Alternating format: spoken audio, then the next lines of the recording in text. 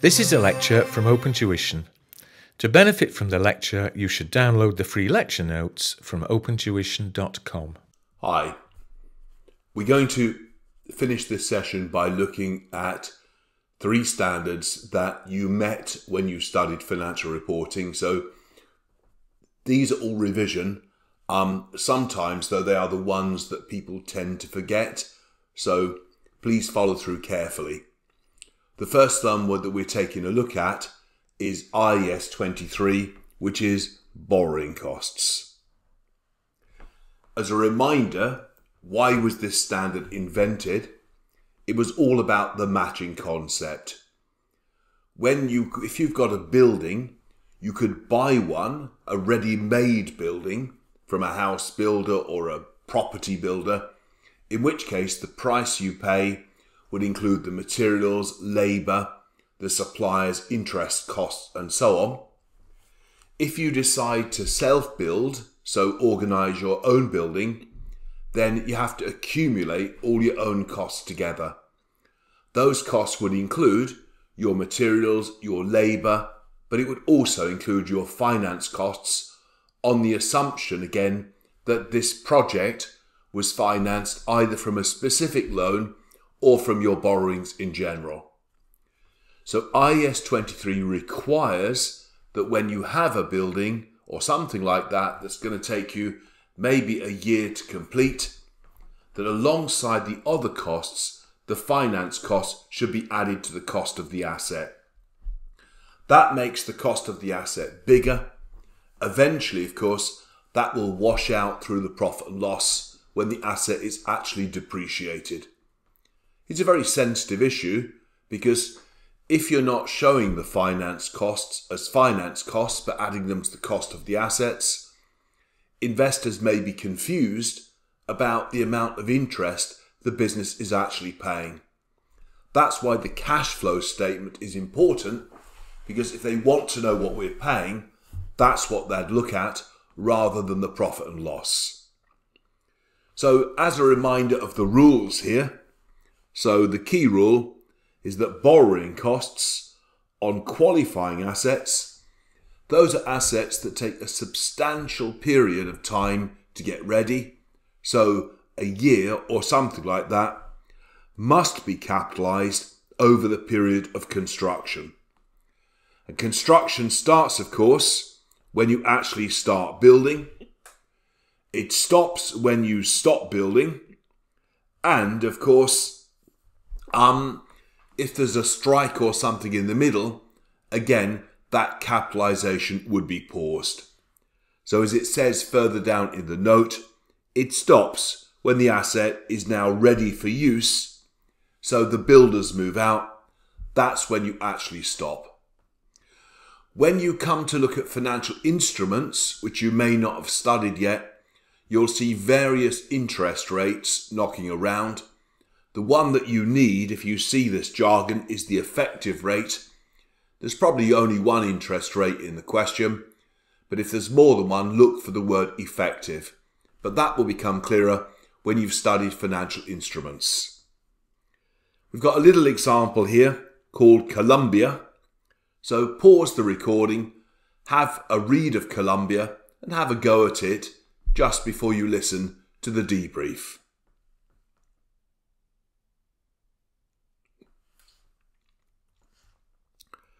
If I attempt to draw a timeline, though it probably won't be to scale because my timelines never are, so they start building it on the 1st of March.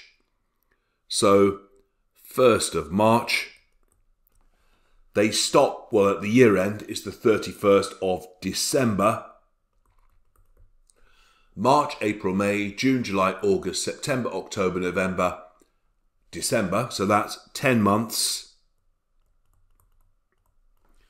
But unfortunately, it says there's a strike from the 1st of October to the 1st of November. Disgraceful. So there is a 1-month strike.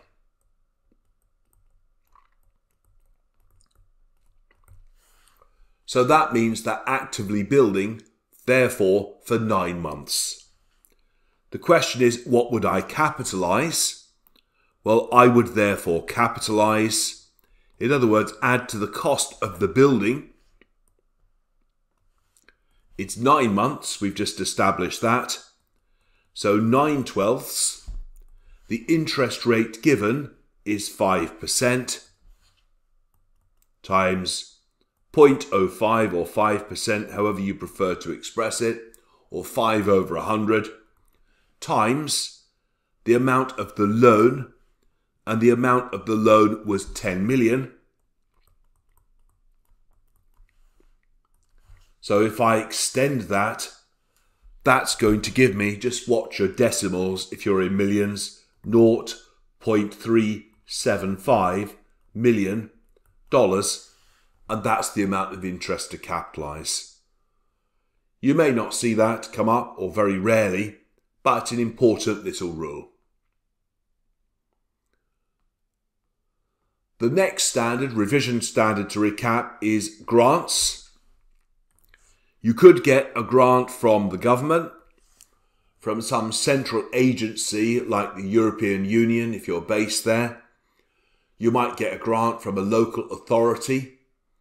Or of course you sometimes get grants from suppliers to help you set up a new production line, or customers. No, well, it could be, I guess, from customers probably. Customers might give you a grant at the start, or possibly suppliers, but whatever. Either way, you need to match the grant against the related income. So a disgusting thing that some companies might do is to put the grant immediately into the profit and loss. That's disgraceful, isn't it? It needs to go into the profit and loss, applying the matching or accruals concept. So let's see, we've really got two rules, I think. The first one is common sense. And that's to say you certainly can't recognise the grant unless you know you're going to get it. So you have to think about whether you're going to meet any related conditions. If there are any related conditions, you're confident of receiving the grant or not having to repay it back. Otherwise, you can't possibly put it into the profit and loss. Rule 2 is then effectively to apply the matching concept. So the grant should be recognised so as to spread the income over the period of the related expenditure. It means you'll end up with a residual in the balance sheet. Now, I know it's called Statement of Financial Position, but between us it's a balance sheet, isn't it? It's a sheet of balances that won't go anywhere else. So there'll be a bit of residual somewhere in the balance sheet. We'll think about that when we look at this little example. An example in practice, a very common example, is that if the grant is used to buy depreciating assets, if the asset is depreciated over 10 years, the grant would also be matched against it in the P&L. So they tend to use the word amortised. It's just jargon, isn't it? The key thing is it will go in the P&L over 10 years and not immediately. So the grant would be spread over the same life in the profit and loss. Why not pause the recording and have a read of Tweddle, play with the numbers, and then we'll have a talk about this one.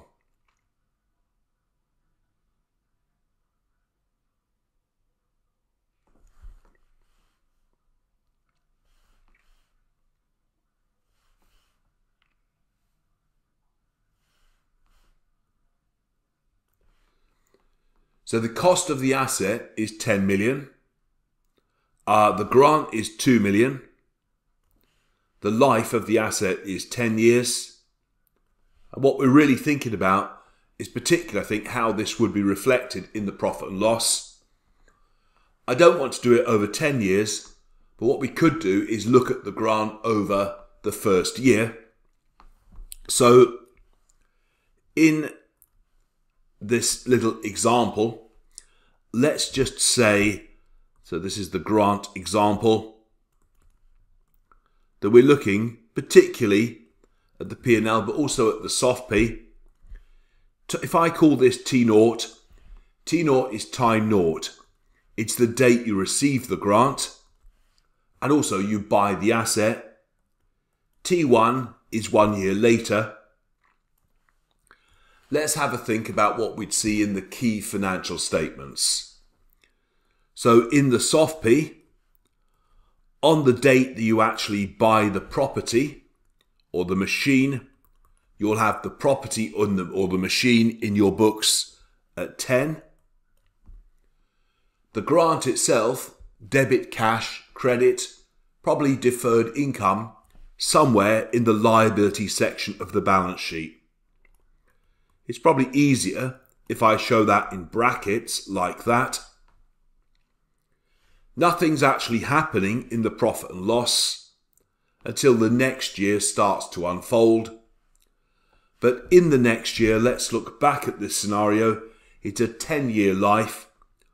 In the next year, so that's my T1 column, I'm going to have depreciation of the PPE. That's going to be 1/10 of 10. So that's going to be a cost in the profit and loss of 1.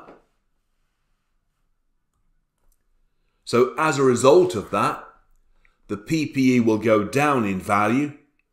10 minus 1 is 9. I'll also have in the profit and loss the amortization of the grant, or if you prefer to call it deferred income, and that will be 1/10 of 2, which would give me 0.2.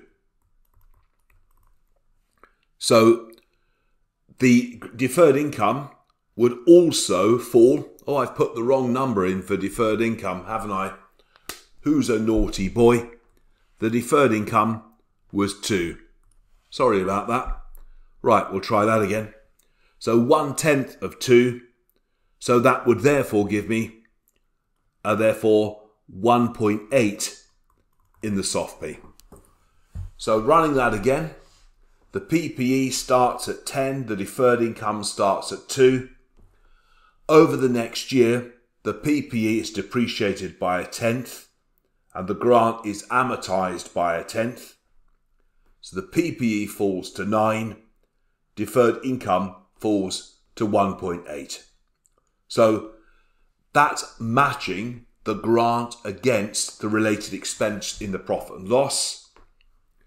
So in the profit and loss, you can see that the overall cost is 0.8. That's the overall cost of the business. Where would you put it? Well, if it was the factory, I suppose the net cost would go into cost of sales. If it was the offices, I guess the net cost would end up somewhere in operating expenses. But there we are with grants. Now, what else have we got? Investment properties is the next one, which again is revision. So people often get into a little bit of a muddle about this, so we need to revise this quite carefully. If you've got a building, if you are a sausage business, if you are using the building to make your sausages, stuff your sausages, sell your sausages, or administer your sausages, it's PPE. If you're not using the building for sausage making, if you're letting it out to someone completely independent, it's not PPE, is it? It's an investment property which is dealt with under different rules. So here's a reminder. Investment property is land or building. You're either renting it out or you're just one of those people that waits for the price to go up. It's how you do your business. So in city centres, of course, then that's very widespread. People would buy, the big property companies would buy the properties and then rent them out. However, It's not, of course, the point in the black box. It's not being used by you, in which case it would be PPE. And you're not selling it. If you were a house builder, it would be inventory. So you're definitely using it to let out to other parties. Now, like regular PPE, initially measured at cost plus things like legal costs, this standard gives a choice of subsequent measurement, but the one that is by far the normal one, and the one that I would normally expect to see in the exam and life, is that normally they deal with investment properties under the fair value model.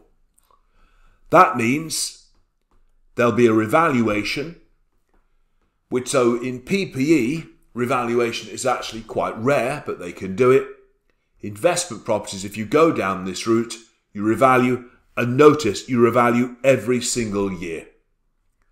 You don't depreciate because you're not really using the property in a depreciating way. You're not using it to stuff your sausages. That's the argument. The point that people often get wrong is that unlike PPE, gains and losses, again, are recognised through profit and loss. So gains and losses do not go to OCI. I'll say that again. They do not go to OCI. I'll say it again. They do not go to OCI. They go to profit and loss. So that's the point that people are always getting wrong. Again, so you might say, well, is that sensible? Well, different commentators have different views. I think the logic in IAS 40 was that if that's how you make your living, by getting rental income and capital appreciation, if that's how you make your daily bread, perhaps that's what you should recognise in the P&L. Either way, don't fight it. Please get the gain in the profit and loss, and all will be well. Now, sometimes the business might have PPE, and then they decide later to move out and rent the business out, or vice versa. So in practice, you can have transfers into and out of investment property. The one that you really understand, because there's a number of possibilities there, is this one here. So the one that is important, the one that's most likely, is the third one down. And that is where you're using the building to stuff your sausages, and then you decide to stuff them elsewhere. You start to rent the building out, and then we say, well, how do we treat this? Again, the key thing, of course, is where do gains go? Where do valuation gains go? Again, do they go in OCI? Do they go in investment property? That's because most companies recognise PPE under the cost model and investment property under the valuation model. So that can cause a muddle. Please pause the recording, have a read of example 6, maybe have a tinker with the numbers. Notice that the change of use happens halfway through the year. Then restart and I'll talk through this scenario.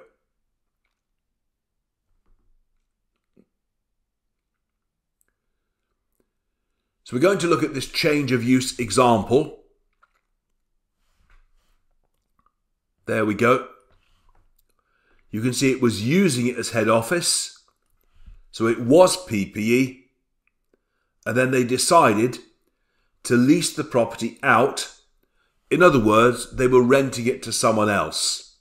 So they start to use it. So they are actually now, again, renting the property out. They've moved out and moved somewhere else. So here it's PPE, and there it's now investment property. They're acting as lessor. Again, you may not have revised the lessor session yet, but lessor is the person who owns the asset and rents it out. So they were using it, they're now renting it out. You can see the change takes place on the 1st of July 15. That's halfway through that year. And then we've got various valuations. So we'll work our way through this. Easiest way is perhaps just to do a big working down the page. So example 6 here on investment property. The brought down value on the 1st of January, the carrying amount was 20 million. So that's fine. There's the brought down value of 20. It's still PPE at this stage, so it will now be depreciated for 6 months.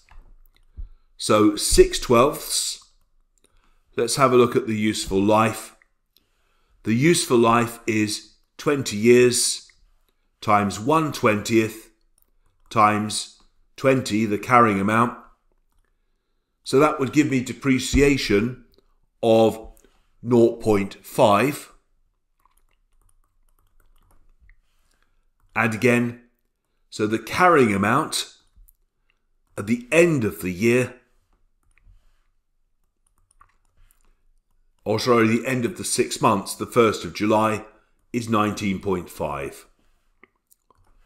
This expense here would go to profit and loss as normal.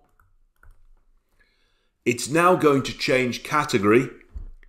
So here it's PPE, here it's PPE, but like a caterpillar that goes to bed and wakes up the next morning, when it wakes up the next morning, it's going to be an investment property. Remember that generally investment properties are always carried at fair value. And when it wakes up in the morning, the value of that investment property is 21, my age. So 21 is the investment property value on that day. So that means there is therefore a gain on that revaluation. The question is, where should that gain go? 1.5. That is a balancing figure. Should we show that gain in profit and loss? Well, you could imagine if you had the building for like 100 years and then rented it out, the historic cost would be way out of date. So actually you'd end up with a substantial gain. That's why IAS 40, coming back to the rules further up the notes here, says revalue, the initial revaluation must be under IAS 16. In other words, it will go to revaluation reserve. So this revaluation gain here, the 1.5, will not go to profit and loss. It will go to revaluation reserve. So whilst it's PPE, it will tend to, or OCI, it will tend to be held under the cost model. It's just how most PPE is recognised. Later on in the year, the valuer says, don't they, this is right at the end of the year, it's 21.6 million. Where's that valuation going? Well, you know the answer, don't you? Investment property gains usually go to profit and loss. So now this is an investment property. Here we are 6 months later on the 31st of December. It's still an investment property. The valuer says it's 21.6. That means there's a further gain. The further gain, the balancing figure, the 0.6, would then go to profit and loss. If they change their mind, they're not going to, are they? That would just be silly. And then it's actually moved back in. They'll bring it back into PP at that valuation, which is a point you can sort of see further up the page here. If they go in the other direction, then you just transfer it back at the fair value and start to depreciate it again. But it's not very likely, is it? I don't think the company would be that schizophrenic. In terms of investment properties, just coming back to the notes for a minute, I think sometimes we see the word, I hold some property as an investment, then we immediately say that's investment property. Just be careful and read it. Read the question. So, if you own it and let it out at a commercial rent, it's definitely investment property. If you plan to sell it, it's inventory. If you're occupying it, it would be PPE. One of the issues is what happens if it's something like a hotel. Now the question is a hotel PPE or is it investment property? And we've all stayed in some dreadful hotels, I know, but in almost all cases, you do get some extra services.